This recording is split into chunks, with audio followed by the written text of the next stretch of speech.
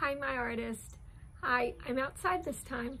So there's a reason for that. I found something on the Vapa page where if you scroll down to where it says ideas at Make Art at Home, you can go to further down and it says Andy Goldsworthy. He's a British artist and it's found objects made in nature. So I wanted to go on a hunt and see what I could find to make art with all the nature stuff. So stuff like leaves and cones and sticks and rocks and whatever I can find.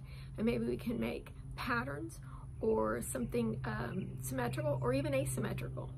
I might try to challenge myself to see if I can do both. All right, I hope you find things on your nature walk that you can do and then take a picture of it.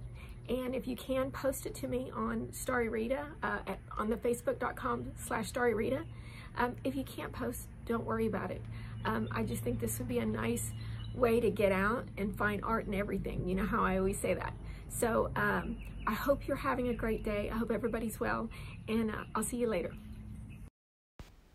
Andy Goldsworthy was a British sculptor, photographer, and environmental artist. He started a land arts movement solely by the things he found in nature, with the principle and elements of design that you can see here. Okay, I have a few leaves first of all, and then I'm outside, and we're going to see what we can find.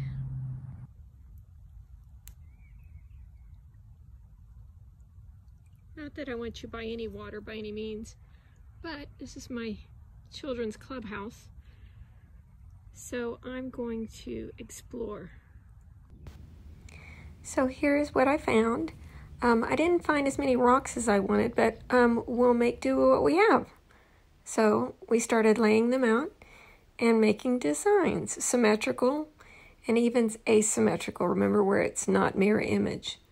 So this one my daughter did. I really enjoyed my Andy Goldsworthy challenge. I hope you do too.